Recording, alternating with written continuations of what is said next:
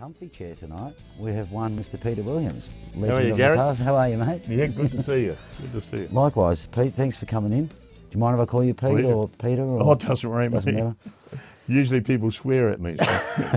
I'm not going to do that. I heard the producer in there before having a go at you about something. I'll be easy on you. Cool. Where were you born, Peter? In Christchurch in New Zealand. Right. New Zealand. New Zealand. 6. Where was the address? Was it 6? It was there wasn't any six in it. No sixes. No, 66. 66. No, it was number 40 Garlands Road. Yeah. And that thing you see on Facebook where it says who was your first pet, and it becomes your porn name, right? It was Garlands Road it was, and the pet was Bimbo. Bimbo Garland was my porn name. Okay, Bimbo. Do you play any instruments, or we know you sing? So. I play guitar. Yeah. Yep. Yep. And Badly. Badly. Yeah. I heard that badly come out there. So, what was the turning point in your life where you said to yourself, "This is what I'm going to do: sing and be a rock star"? Well, the interesting thing about it was that for years, when I started playing in bands and all that, my friends used to say to me, "What are you going to do when you need a real job?" And that hovered over me for 20 years. Okay. Right through some of the career and everything, because I never really considered a real job. And then 20 years later, you thought, well, hang on, this is my career. So, did you start singing at school, or how did that do? Your parents? My mother musical? used to sing around the house all the time. Yeah. And I think she influenced me. Yeah. And that was your biggest influence to that point? Yeah, it was. Yeah. Strange as it may seem, when I started to learn guitar, I actually never ever thought of playing in a band. I didn't know much about bands. I just thought I want to learn to play guitar, and so I'd go to parties and pick up chicks. Well, I remember being in a shop in Adelaide one time, and they said, we don't know whether to buy the Nintendo or the guitar pack, because we could only afford one, the parents and the kids standing there, and the salesman comes up and goes, look, I don't know anyone who got to level 5 on Nintendo and pulled 7 different chicks a week. They bought the guitar I like that. That's good. So, 1960, your first band in New Zealand, the Silhouettes. The Silhouettes in Christchurch, yeah. Yep. Just a little, what you would call a garage band now. Yep. And just friends, really, and we did the odd gig. Yep. And then it says you joined Max Merritt and the Meteors. Yep. They were from New Zealand. Pardon? Max Merritt was? Yeah, he was a local, he was actually very big in those early days, way back, because he was like his name, like Max Merritt, was a rock and roll name. Yes. And I used to go to his rock and roll dances, and when he went to my guitar teacher looking for a guitarist to replace the one that was leaving, and he said, "Who's your best pupil?" And the guitar teacher said, well, and it was a girl. She was a very, very good guitar player, but he didn't want a girl in the band, so I got the gig. Wow. That changed your life. So you actually toured with the Rolling Stones, didn't you? We toured with the Rolling Stones. When we came to Australia in late 64, we then, in 66, we were doing all the gigs around town and that, and in Sydney. And then 66, we toured with the Stones. Wow. What can you tell us some stories about that? What was that experience like? Well, as someone asked me the other day about it, and the Stones then, even though they were world famous and we all knew their songs and all that, but they were just another band. Yeah. Because we all used the same guitar, the same gear. I used Keith Richards' amp, and he had on his amp, he had a Fender Twin, little black markings, like the settings for satisfaction. Everyone would come and yeah. Hey, you get off my cloud. And then, before that, I didn't touch him, so I used his amp. Yep. Yeah. Sound all right? Yeah, it was excellent. Actually, I've actually got a sound track someone sent me recently of the Stones on that tour in Adelaide. Wow. And they were a good band. Fantastic. Everyone says they're a good band now, but they were a good band then. Good band then. So you came to Australia in 64, toured with the Rolling Stones, and then you were the backing group on the National Bandstand. Yes, Yep. which I believe we might see a clip later. I believe so. Something like that. So It'll be easy to recognise me. Yeah, right. No, I remember seeing you live, the brown hair. And, Yeah, that's right. You know, like, I know. I just dye my hair this colour, Yeah. just so guys like you don't feel bad. Right? well, you made me feel much better. Yes. I don't feel as old. Sorry, Gary. No, that's all right. So you were toured with Billy Thorpe, Ray Brown, and the Whispers, Merv Benton, and Benton. Jade Hurley, and Yeah. wow, big names. Yeah, they were big names back then, and the clip you'll see later on Yeah. was actually done here in Perth at the Capitol Theatre, Wow. and it was Ray Purvis was mixing the Right. sound, and Yeah. it was the Oh, first Ray. time any of us had been mixed with front of house mix. So that we came to little old Perth, as it was in those days, came here to be mixed front of house. And the massive desks it became, and Yeah. we've gone full circle now, playing in duos. We do our own mixing. Yeah, now yeah, on exactly. stage. Know exactly what you mean. So you formed a band called The Groove. Yep. You won a Battle of Sound competition to the UK. That was the first prize. Yeah, that was Hoadley's Battle of the Sound. Wow, Hoadley's had everything covered in those days. Oh, every musician around about my age, they all were in that competition. It was a Violet Crumble, wasn't it? Violet Crumble. And you know what? We won it, and one of the mentions on the prize was that all the Violet Crumbles, and the other thing they made was all you can eat. I never got one. I could make a phone call for you. I know someone. No, so you went to England. Yeah. Recorded at Abbey Road Studio, Yes, and yeah. you were there when the Beatles recorded. Yeah, the 69, Beatles were always there, and one of the sort of interesting aspects was that someone showed us in Abbey Road that the Beatles had one quite big room, absolutely stacked to the rafters with equipment, and because every guitar manufacturer and amplifier man and that gave the send them Beatles stuff. gave it to free, so in case they played it. You know? I watched a program the other week, and where they were all sitting in separate rooms with tapes, and someone had to have their finger on the tape to make this special sound, and it can't be repeated what they did. Oh, right. Yeah. I just don't. I don't know. People don't realise how good they were. Yeah.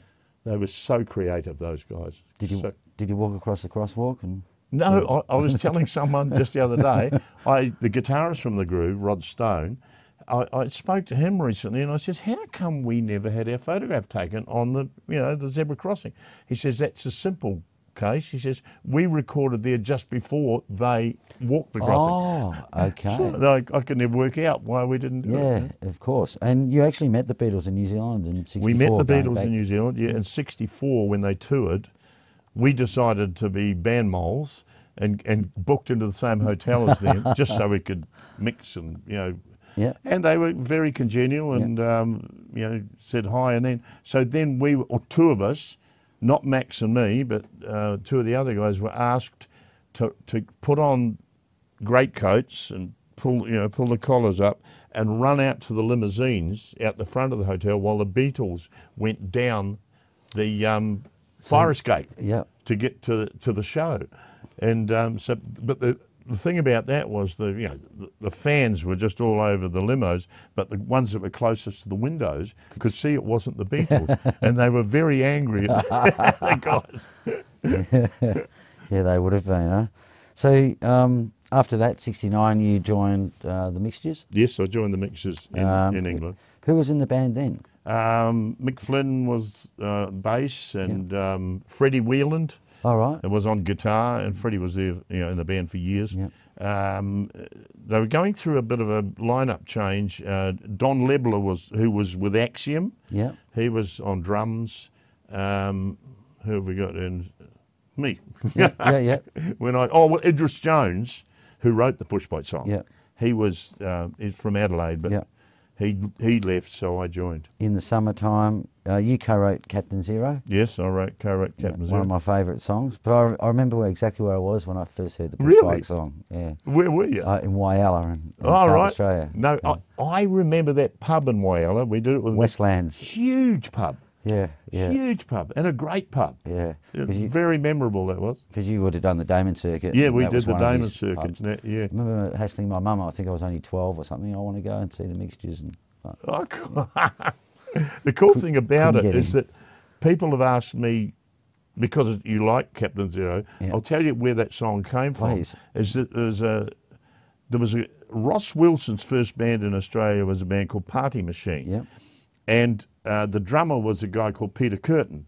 And when our drummer got sick in England for a couple of months, Peter Curtin joined the Groove for a while and played. Yeah. And he'd just, believe this or not, it's true, he'd just come back from a touring English band that had just toured Transylvania. they toured Transylvania. Unbelievable. And he said, yeah, we're just doing an album about superheroes. You know, Captain Marvel and all these people. And Wonder Woman, that did this whole album. I thought, I might write a song about my own superhero. You know? Captain Zero. Captain Zero. Well, it was unreal. A great song. It was on Top of the Pops and all that sort of stuff. Yeah, it's funny you should say Transylvania because Dracula, the bikie group in Adelaide were called Alucards, which was Dracula spelled backwards. Oh, right. How cool's that? Yeah, it just came to my head then. And the funny thing about Transylvania is I've read, not too recently, 20 years ago, that it was years later that they realised for touristy things they should make Dracula mementos so tourists going through could buy because they didn't bother about it, you know, even though all the stories about Dracula were. Yeah. It's amazing, you know. Cash in, like everyone else. So you became a touring band with the Mixtures due to the success of the singles and were pulling quite large crowds, I presume. You had lots of... I remember we did a tour of Ireland once and talking about Captain Zero. Yeah. And this black West Indian guy came up to me in Ireland. He says, hey, man, how come you did not sing Captain Zero? It's my favourite song. And I said, where are you from? And he said, the West Indies. And I said, it was a hit there. You know?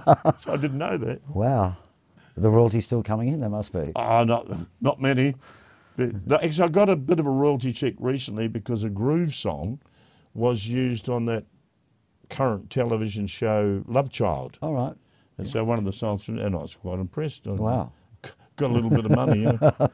Buy the wife some flowers, you know, to appease her.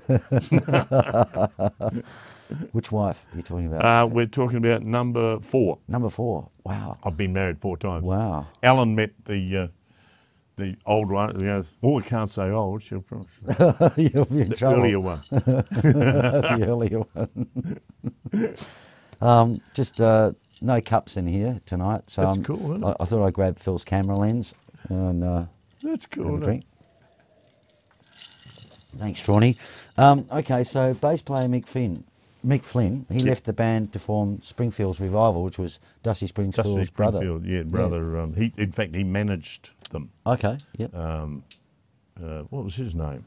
Whatever it was, I don't remember. But he was in the original Springfields. Yep. Dusty Springfield's brother. You know. Tom. Tom Springfield. We all knew that, didn't we? But I don't think their name was Springfield. I think that was a stage name, wasn't it? Springfield. Her stage name. Yeah, Dusty someone or other. I don't know. Yeah. I don't know. Get my producer to look that one up so we can clear that one up quickly. So Mick Flynn's replacement, Chris Spooner, was in the Honeycombs. Yes, he was. He played with the Honeycombs. And they did that song. Have I the right? The right. Yeah, that's actually, right. I just realised too. He also was in a band with what's his name? The great guitar player. Too old. Peter. Great guitar player. Peter. Great guitar player. Huh? Peter Frampton. Yes. Peter Frampton. Yeah, Peter Frampton. There you go. Yeah. Mark gets Good the on chocolates. you, Mark. Boiled lollies. Yeah, good on you, mate. Oh, okay. No monitor. Just give that a ring. So that's when you get a special name. Okay, so with Peter Frampton, yeah. Yeah. He was drifting through one of those bands anyway. Our bass player. And Chris was a mad fisherman. He was indeed. Now I've heard this story from a couple of different people. Yeah. From Bricks and from and things like the guy there. Very sad. He drowned at Trigg here, but sadly, apart from dying, you can't be any worse than dying, but he had 2 fishing shows lined up with the ABC and Channel 7, just going to do them the week after he died. But the other thing about it too with Chris Spooner, well, anyone who knows him, he's a spitting image of Rex Mossop. All right. Yeah, unbelievable. Then Rex Mossop goes on to do fishing shows. Yeah. Wow. And call the footy, didn't he? And call the footy. Yeah. Well, he drowned at Trig. How unfortunate that is. Because, but the band became Bricks, didn't it? After that? Yeah. It was called Bricks because we formed Breakaway. Breakaway in the Mixtures. In the Mixtures. So BR from Breakaway and IX from the Mixtures. Yeah, and Pecco was the drummer. And John Pecco was the drummer. Sadly, John's gone now, but he was larger than life, our John. Yeah, absolutely. We've done a few interviews with him, and obviously did that concert for him, and very I saw all that on your shows, and I saw the interview from the hospital. Yeah. And I watched the interview, and I thought, oh well, he's struggling along there, and then he'd gone within 2 or 3 weeks after that, didn't he? We had to take about 40 minutes out of that interview with all of the language and some of the things. That was the only show we've edited, I think. Oh no, we had to, But, he had an eloquence with the, the silver tongue. Yes, he did, and he was getting great drugs in Hollywood too. He was nothing changed then. No. So Paul Reynolds we've interviewed. Yeah, he was the bass player with and Bricks. Yeah. Well, Rob Scott keyboards, and who I formed a duo with later on called Scott and Williams. Yeah, that's right. It was good duo too, and that was going in Perth for quite some time actually. Yes, we lasted about 6 years. We had our own road crew, and then we turned it into a 3-piece, and Rick Whittle the Octopus. Drums. Yeah, and it was fantastic. Wow. So Rob keyboards, Rick drums, and you sing. And me on guitar. Yeah, you were guitaring as well. Good.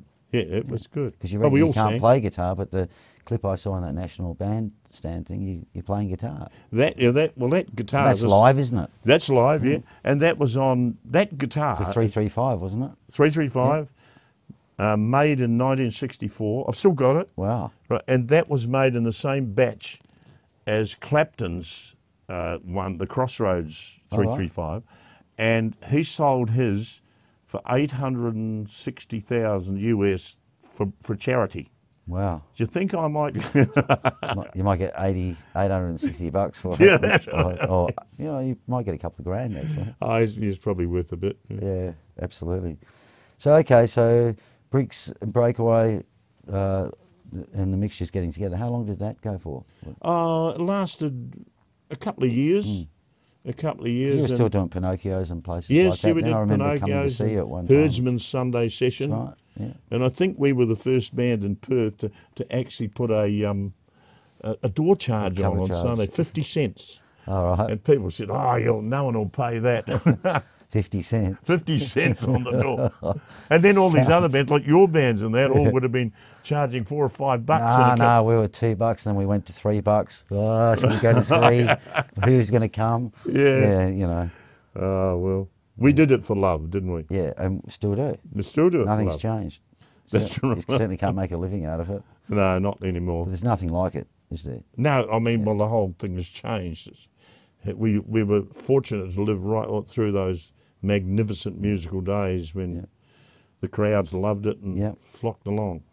So after that, you went back to Melbourne, joined a duo with David Briggs, who is Little River Band. Yeah, Little LRB fame. Dave is a great mate of mine. What a great guy. Yes. And a great guitar player. Yeah. A great songwriter. Yeah. Because he wrote... Brilliant guitar player. Yeah. Absolutely brilliant. Very creative guitar player. And he always had those harmonies going. Yes, and a great... I mean, I just loved him as a guy. He's a top guy.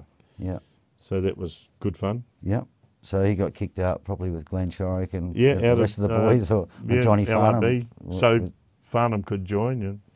But to me, Glenn Shorrock was always the voice of LRB. Yeah, some great songs. Yeah, but and it's sad what's happening with them at present with the touring band in the States. That apart from what's his name, the bass player, there's no love lost, is there, between the original guys and the one that's going around. They're not a bad band. I've seen them. Yeah. They're good. It's funny, they're like marriages, bands, aren't they? And They what? they're like marriages, you know, everyone's swapping. And, Tell me about it. you know, I've been married 4 times. I know. I know all the rules. So back to New Zealand after that. Yeah. And you're still living in New Zealand? Still living in New Zealand. I went back because the wife was pregnant. Yep. And so we had our baby over there because Yep. we owned a house over there. And my mum had a major stroke, so I wanted to hang around and just help my dad, you know, look after her. And, you know, fortunately I managed to work and it's, you know, like anything, you get sort of, I'd like to come back to Perth actually, but, you know, we'll see what happens. So 4 wives, how many children, how many grandchildren? Only 2 children. Yep. It's not bad, is it? The other, so 2 of those wives didn't like me. but no, two grandchildren. Yeah. With my first daughter, and the grandchildren are 13 and 11. Yep. Fantastic. And so you recently came back to Perth and did a reunion gig at Friends? Yes. We did a reunion gig. Should I say old guys or should Friends? Yeah, all the old guys. Crew. Well, they'll probably be listening, so I don't care. Who did that on that night? Who was in that? Well, we had Rob Scott was on keyboards. Yep. Paul Reynolds on bass. Yep. Dennis was playing. Dennis Broad? No, Dennis. Dennis Bird. Yeah, was playing drums. Yep. Brilliantly, I might say, Dennis Bird. And who else? Paul Miller on. Paul Millard? Yeah, on saxophone. Yeah, great absolutely. sax player. And Brendan Fosdyke. And Brenton. Yeah. So we had it was great. Great gigs. Yeah. And that's a great venue, Isn't Friends. it? I love that venue. Yeah, that whole vibe of having a meal and Yes. it's like a bit of a show. Yeah, type and thing, it was. In fact, I went there about 6 years ago when I came back to Perth for a visit, and someone took me in there, and the Platters were on there. Oh wow! Right, and it wasn't the original Platters, but no, the great show. There was one original member, I think. Yes, isn't it? one original. Yeah. And I loved the show, and they did the song, and I thought, oh, I love the song, and I love that. Then I thought, hang on a minute, the Groove recorded that. One of the first songs I ever recorded. Wow. And a song called "With the Spring." Wow. But so enjoyed that. So just moving sideways a bit, other jobs throughout your life apart from music, have you had to supplement your music with I've anything, never. or? I've always done just music. Yeah. Apart from when I first got back to New Zealand, the pressure was on because the wife was pregnant, and I was doing music, but I was also working in a shoe factory. I was working in the warehouse. All right. Like, you know, stacking and packing and all that stuff, and I enjoyed it. First day job I've ever had, you know. Yeah. But then again, it was easier to go back to music. Yeah. Yeah. Something you enjoyed. Yeah, and it was quite flourishing anyway. Yeah. You know. Can't imagine making shoes would be enjoyable. But. That no, that was good. So if you got a favourite band of all time, Peter? A lot of favourite bands, but perhaps the Eagles. Yep. Perhaps the Eagles. Four Tops. Yep. As a vocal group, you know, the Eagles and the Beatles, obviously. Yes. Well, a sensational band, the Beatles. Yeah. What would be the favourite Perth band you saw live? Did you get to see many bands in Perth? Oh, I've seen a lot of bands live. The favourite, well, in fact, just recently I saw Springsteen. All right. And what a great show! Yeah. What a great showman. But yep, so I like it all anyway. Yeah, yeah. So if you were stranded on a deserted island, you could only take one album with you. What album would that be?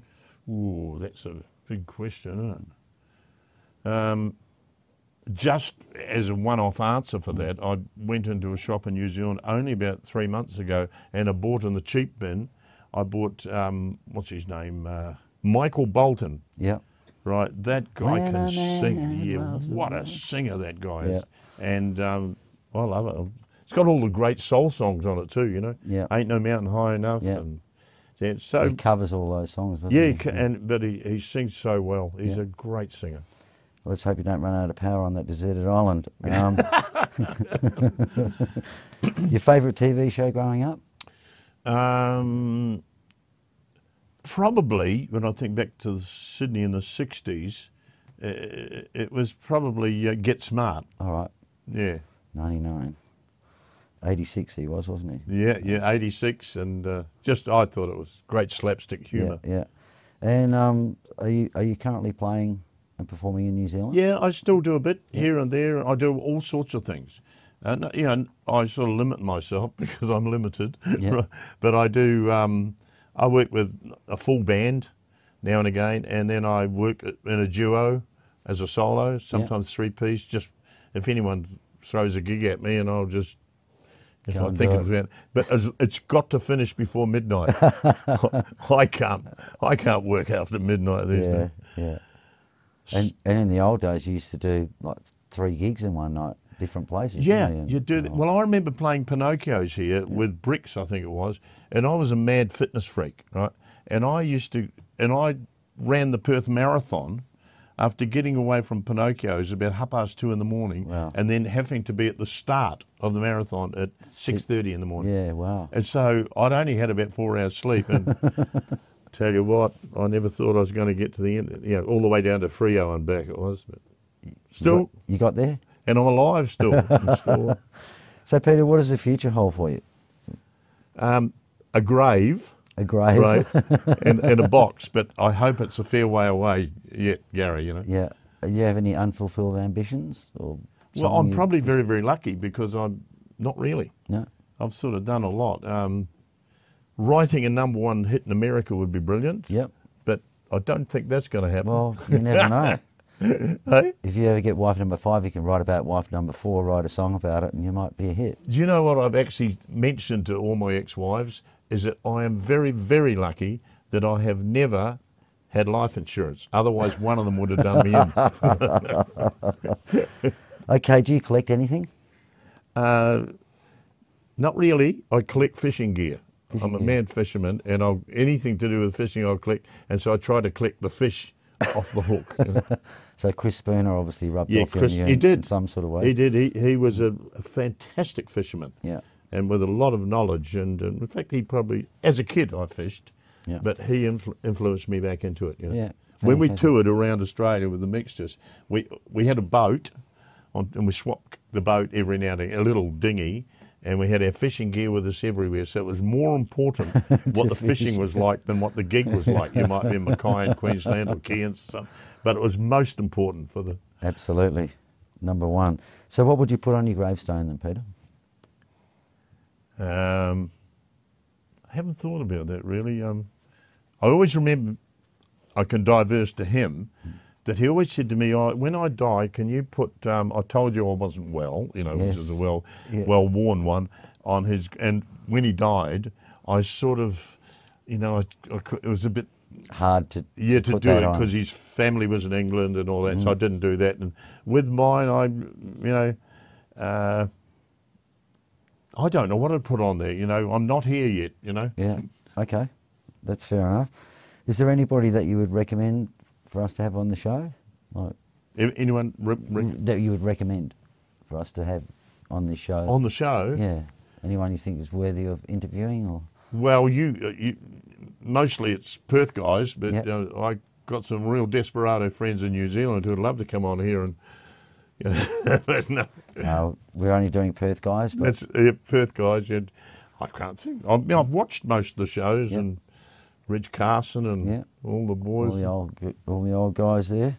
I think this clip had you and Ray Van Ross on one of those things. On that again. Yeah. video thing. Yeah. Yeah, Ray, that was good fun, that was. What was that for? That was for Jenny Seaton's morning television show. That was about 94, I think. Yeah. And there was Peter Bull on drums, and there was John Lemon. Tony Fox Slater playing harmonica, and John Lemon on guitar, and who else was on it? It was mainly the Troubadours, really. Yeah, yeah. And then there was obviously Ray Van Ross and me and Reg. Yeah. And who was the bass player?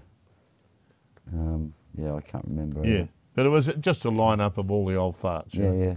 No, it's good. It's great. Is there something that we don't know about you, Peter? Something that you're willing to disclose on this show?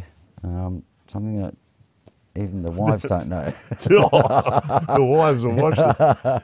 You don't have to answer. No, can't answer. Oh, really, I don't know.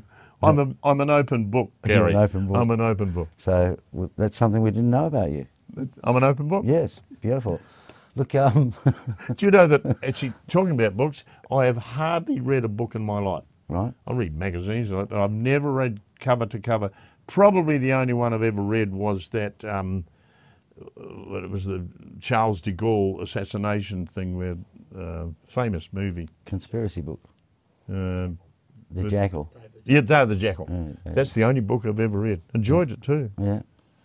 I've got a friend who buys me a book every Christmas. I don't read books either, but I feel good then. I'm not no, the I only one. read this book, one book a year. It's the book that she buys me. It's my wife's friend, and she buys me things like, you know, Rolling Stones or, Uh-huh. you know, music books and stuff like that. Interesting. Amy Winehouse, read her book. Really, really good books. Amy Winehouse, I never realised how good she was She's until she brilliant. died. Yeah, She is so good, that girl. yeah. Or was so good. Yeah, absolutely. All the good die young, they say, don't they? Well, Jim sadly, Morrison and the millions of them. John Pickovich. Well, he wasn't that young. He wasn't that young. And we must be bad. Younger than me. We must be bad because we didn't die young. We're going to die older. So, I must be very bad then. I'm gonna get to 100 anyways.